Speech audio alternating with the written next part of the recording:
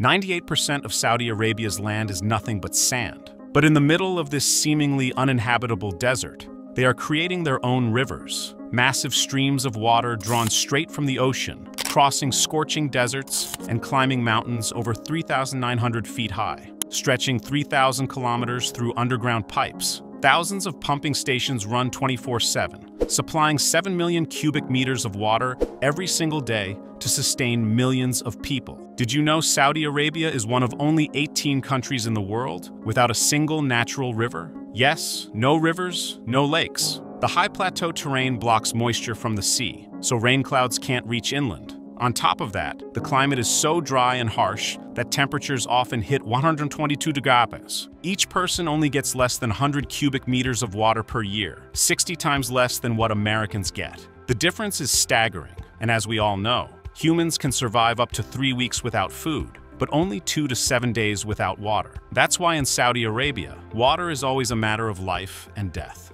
To survive, they had to dig deep into the desert, searching for ancient fossil aquifers that took thousands of years to form. Since the 1980s, thousands of wells have been drilled, pumping up trillions of gallons. But that joy soon turned into a challenge as the harsh truth became clear. Fossil groundwater can't be replaced, just like oil from a depleting well.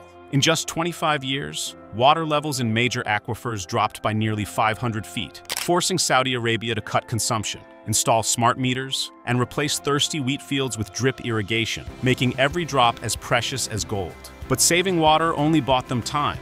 Just as America can't simply save gas without developing new energy sources, Saudi Arabia realized they needed a massive, sustainable supply, and the only source around them is seawater, which makes up 97% of the world's water, but is salty and undrinkable. Early experiments began in the 1970s, but it wasn't until the early 21st century that tens of billions of dollars in investment turned this plan into real power. By 2024, Saudi Arabia operates 41 desalination plants along the Red Sea and Persian Gulf, producing around 3 billion gallons of fresh water daily, 22% of the world's total desalination output. To put that in perspective, the entire United States desalination system combined is less than 1/5 of this, even though America's coastline is much longer.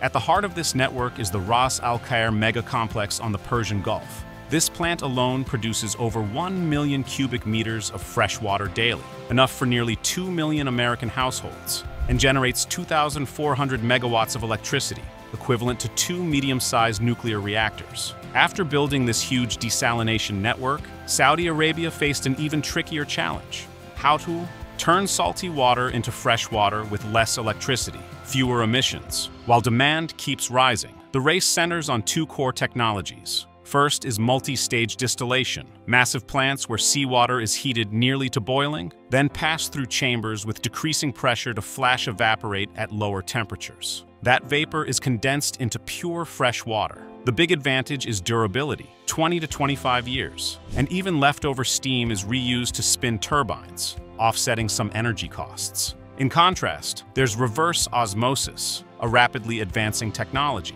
Reverse osmosis forces seawater through ultra-thin polymer membranes, just a few millionths of an inch thick. The pores are so tiny that even viruses can't pass, filtering out up to 99% of salt and minerals. The most impressive part is energy efficiency. Thanks to pressure recovery devices, modern reverse osmosis plants use only about 3 kilowatt hours for every 264 gallons, about the same power it takes to light 10 LED bulbs for an hour. Compared to multi-stage flash, which once consumed nearly 9% of the nation's electricity, the difference is staggering. This huge gap in energy costs led Saudi Arabia to switch its entire desalination system to reverse osmosis, while also integrating renewable energy to cut emissions. But aside from the water purification process, have you ever wondered what happens to the salt after seawater is filtered? For every liter of pure water produced, up to 1.5 liters of concentrated brine is dumped back into the sea. In the Red Sea, where many plants are located, dead coral zones and disappearing fish have already been observed. Experts call this the hidden cost of desalination. If discharged directly, the waste raises both temperature and salinity, threatening the entire coastal ecosystem. To prevent disaster, Saudi Arabia is testing deep-sea multi-port diffusers, offshore dispersion technology, and even brine mining to extract salt, magnesium, potassium, and rare metals. turning waste into resources. After solving desalination, Saudi Arabia faced an even bigger challenge. How do you get billions of gallons of clean water across the desert, up mountains nearly 4,000 feet high, and into every city and village? The pressure is even greater as the population explodes. Riyadh had 5.2 million people in 2010, over 7.8 million by 2024, and is projected to hit 9 million by 2035. To solve this, Saudi Arabia chose enclosed underground pipelines instead of open canals. Pipes require less digging, are faster to build, reduce evaporation under the 120 Saudi sun, and keep out sand and contaminants. The result is the National Water Carrier Project, a 3,000-kilometer underground pipeline network, longer than the entire US-Mexico border. Here's the vision: 5 massive desalination superhubs on the Gulf and Red Sea coasts, each producing 1.4 million cubic meters of water daily, enough to supply a city the size of Philadelphia per plant. Together, they'll generate 7 million cubic meters every 24 hours, 2.5 billion cubic meters yearly. From these coastal giants, water flows through enormous concrete and steel pipelines, 2 to 4 meters in diameter, wide enough to fit a car, buried 5 to 10 meters underground. The network runs through Riyadh, then northwest to Qasim and Ha'il provinces, areas sitting above depleted aquifers that need revival.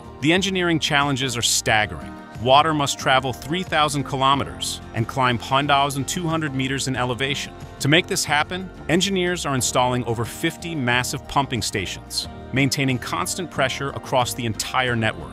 The decision to go underground was strategic brilliance. Surface canals would lose 30% of water to evaporation in Saudi Arabia's blistering heat. Underground pipes eliminate evaporation losses, protect from sabotage, and free up surface land. Smart monitoring elevates this from impressive to revolutionary. AI-powered sensors every 5 kilometers detect leaks, pressure changes, and water quality issues in real time. The system can identify a crack forming and dispatch repair crews before a single drop is wasted. And there's redundancy built into every kilometer. Parallel pipelines run alongside primary channels. If one fails, others maintain 60% capacity, ensuring water keeps flowing even during emergencies. For scale comparison, this network could equal 7 times the California State Water Project, one of America's greatest infrastructure achievements. Moving 7 million cubic meters daily across 3,000 kilometers requires mind-bending energy. We're talking 15 gigawatts just for desalination and pumping,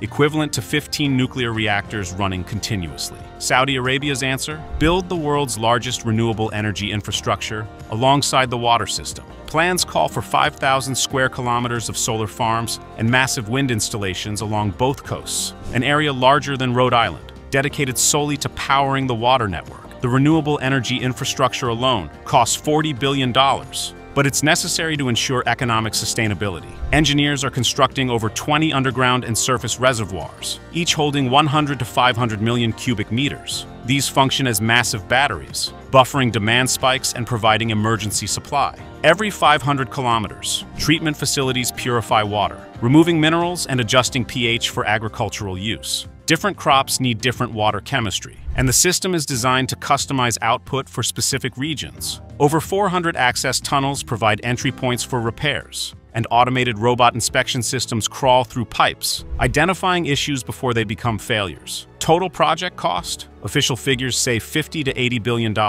Independent analysts estimate it could exceed $100 billion. Either way, it's one of the most expensive infrastructure projects in human history. Imagine the possibilities if this succeeds. The National Water Carrier could transform Saudi Arabia from food importer to agricultural powerhouse. The vision includes cultivating 3 million hectares, an area the size of Belgium, producing 70% of domestic food needs. That's 20 million tons of crops yearly. The $30 billion currently spent on food imports could be redirected into the domestic economy. The economic multiplier effects are enormous. Agriculture and related industries could add over $100 billion to GDP. The project would create 500,000 direct jobs in farming, water management, and maintenance, plus 1 million indirect jobs. Beyond agriculture, the water network enables Vision 2030's ambitious new cities. Neom, The Line, and Qiddiya together require 3 to 5 million cubic meters daily. Impossible without this infrastructure. Population distribution could fundamentally shift. Right now, most Saudis crowd coastal cities because that's where water is. A functioning interior network would make central and northern regions livable,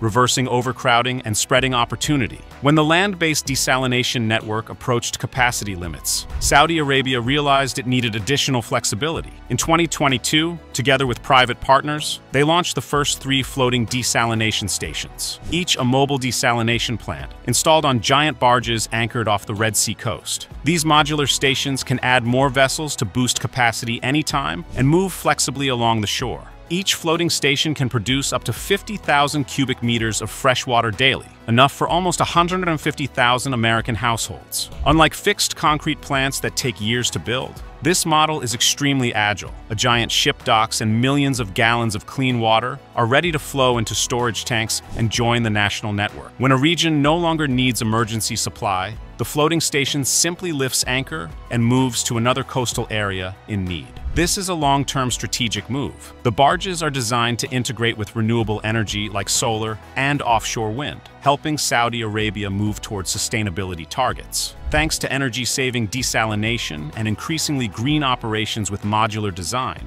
they can easily expand the fleet, creating a mobile river along the coast to supplement the massive land-based pipeline network. The significance of this fleet goes far beyond just supplying clean water. It brings water to remote areas without pipelines, creates thousands of high-tech jobs, and most importantly, proves that Saudi Arabia isn't just solving today's water crisis, it's shaping the future of the global water industry. Phase 1, connecting the Gulf Coast to Riyadh, approximately 500 kilometers inland, began construction in 2021. 2 major desalination plants are operational at Ras Al Khair and Jubail, producing 1.5 million cubic meters daily. Pipeline installation continues with hundreds of kilometers already underground and connected to pumping stations. International involvement is substantial. China State Construction Engineering Corporation secured contracts for pipeline construction. South Korea's Doosan Heavy Industries supplies desalination equipment. Germany's Siemens provides smart grid and pumping technology.